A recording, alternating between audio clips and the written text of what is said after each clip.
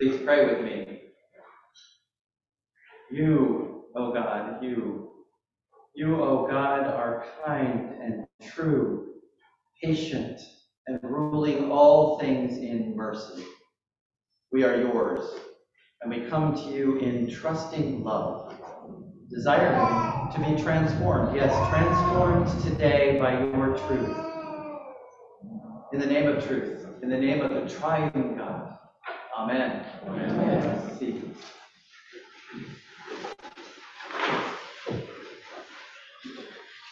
I love you. Really, I love you. Those of you who have known me for a little or a long time perhaps have heard me say those three words to you. Right, Liam? Exactly. I love you, Liam. Hopefully you've come to trust that I say these words freely and without guile. It's not that hard to find something in every person I meet that I can say, wow, that's wonderful, I love them. And after just 2 months, it is so easy for me to say to you, I love you, to this entire parish. But for this morning, I'd like to try an experiment. It's a beautiful day, we're going for adventure. Close your eyes, please. Think of someone you care about, someone you care for. Hold them in your heart and mind. And after I count to 3, say out loud, I love you. Now breathe. Ready? 1, 2, 3. I love you. When you say that, how does that make you feel? You can open your eyes. Perhaps an even better question is, what do you expect in response? Society has taught us to expect some version of, well, I love you too. Do you remember, perhaps, if you were here, last week's gospel, we got to listen in on a private love language between Jesus and his closest friends. Guess what? We're in the next verse. So we're still in that upper room with his disciples. Jesus said last week, do not let your hearts be troubled. Believe in God. Believe in me. I am your way. I'm your truth. I'm your abundant, right here, abundant life. Today, we continue to eavesdrop while Jesus tenderly teaches his friends what it means to love. If you love me, you will keep my commandments. He's saying that the response to I love you is not a simple, well, I love you too. But what he's looking for from his friends is, I see you. I will follow you. I will remember what you have taught me. I will continue to learn from you. I will show you my love in response. If you had to choose one word that sums up all of Jesus' teachings, what would that be? Love. Probably, yes, love. Which is the greatest commandment he was asked? Love God and love your neighbor. Jesus said, love is an active verb. Love. My commandment is to love. Period. Nothing more. We so often complicate what Jesus says in following Jesus. As simple as hard as love. Our presiding bishop, Michael Curry, is fond of saying, it's all about love. Having just washed their feet, remember where we are in context, as one posture of loving, Jesus whispers to his disciples on that intimate evening, if you love me, go love. This is my commandment. The brilliant Nigerian-American writer Enuma Okoro wrote that Jesus is saying, quote, if you love me, then find a way to show love and hospitality to those who are made in my image, but may call me by another name. If you love me, then speak out when you see people mistreated for being made in another variation of my image, and do it in a way that honors me. It doesn't honor the world, unquote. I hear Okoro saying, reminding us that loving in the way of Jesus means always standing for the value of every person. So I am holding this with lots of other of you. I'm holding on to this for us at Emmanuel as we look ahead to Pride Month in June. This scripture always reminds me of a beloved supervisor of mine. Ed was my supervisor in chaplaincy training at Holy Family Hospital in Methuen. He mentored me for the 2 years of what's called Clinical Pastoral Education, CPE. And then he hired me to be his oncology chaplain for the hospital. These were transformative years for me. And then one day, after a particularly intense one-on-one conversation in his office, I happened to notice a Post-it note just on the inside of the door as I was leaving. And on it was written, quote, assume the highest possible regard. Assume the highest possible regard. Now, Ed is the gentlest man I know. So later, I asked him about it and why it was posted on the door, particularly at that point in his life. And he told me that he had been praying about a difficult and challenging relationship with an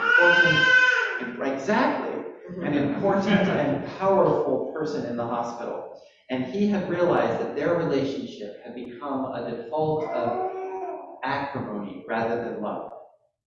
He quoted our gospel passage and said that he needed the reminder, assume the highest possible regard. That loving is loving as Jesus commanded, and loving is loving the way Jesus loved the Father. Which kind of brings me up short, because it brings me back to reality. Maybe this isn't true for you, but for me, I find it hard to love some people in some situations when it's challenging and they are contrary or angry, or it's very clear that they don't love me. Jesus knew he was asking his friends to do something they couldn't do on their own.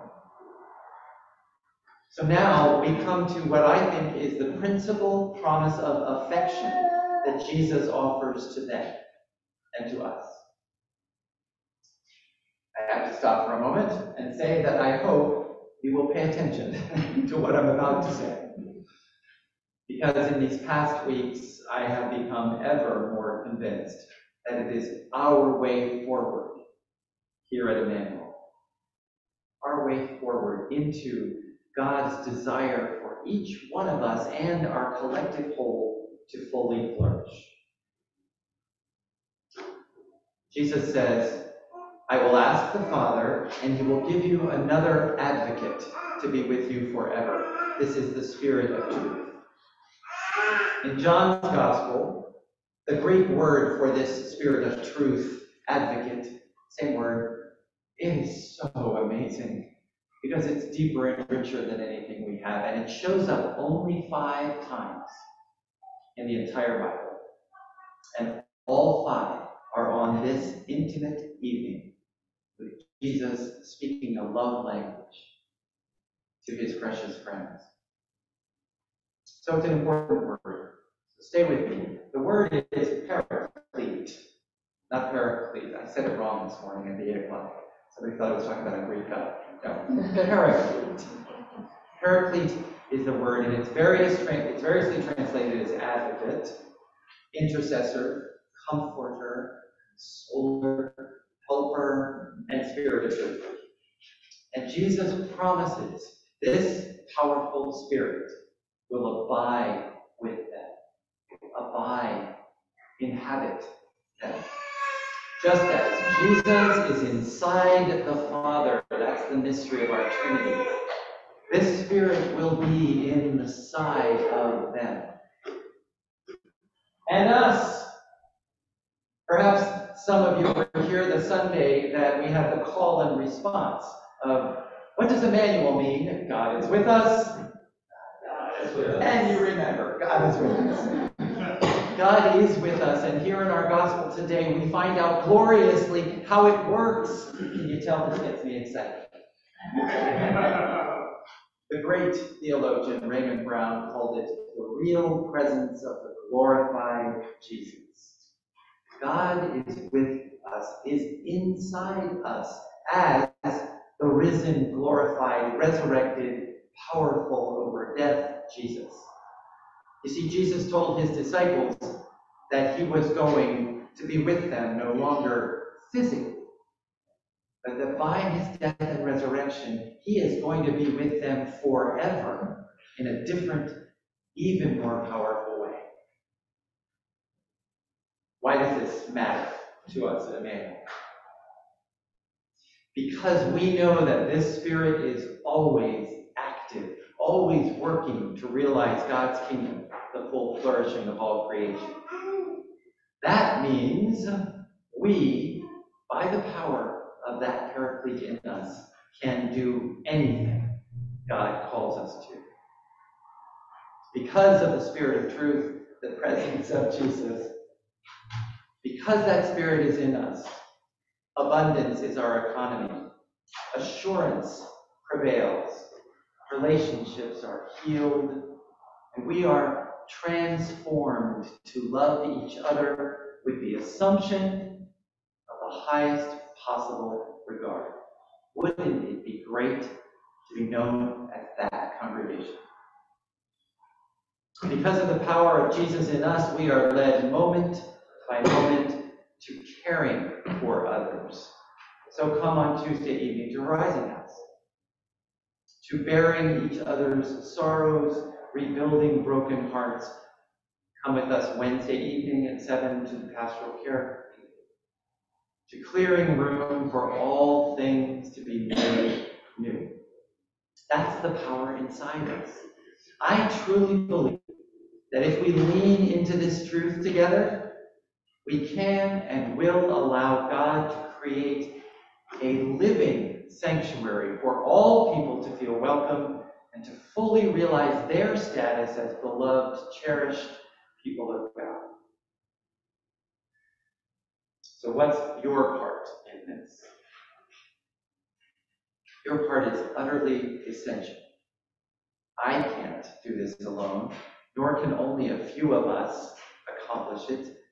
If you are missing, if they are missing, we are incomplete. If you truly believe that the power of Jesus, the risen and resurrected Redeemer, is in you, then here we are full circle. Keep my commandments. Go love. And if you hear this and do nothing, we're all doomed to just be a congregation that absorbs. That's not following the way of love. Jesus said, because I live, you will also abundantly live. The power of the resurrection is inside you for a purpose. Go love. Do love. Give love. And if you can say, I love you, to the God alive in this parish, then you can hear Jesus say, show me